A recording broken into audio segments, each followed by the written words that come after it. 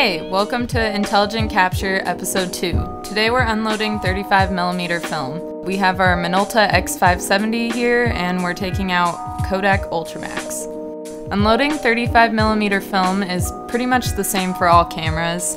And first we need to remove the tags so that we remember what film we're using. So next we click the pin here, which allows the camera to rewind the film.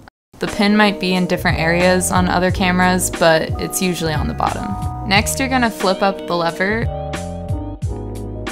and rotate it in the direction of the arrow.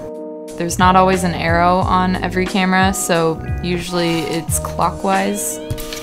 Keep going until you can't feel resistance anymore. It's usually pretty obvious when you're finished. Once that's done, pull the lever up that you used to rewind the film to open the back of the camera. Then remove your film and set it aside. Here's the film we used. Can't wait to get that developed. Close the back of the camera and you're ready for your next roll of film.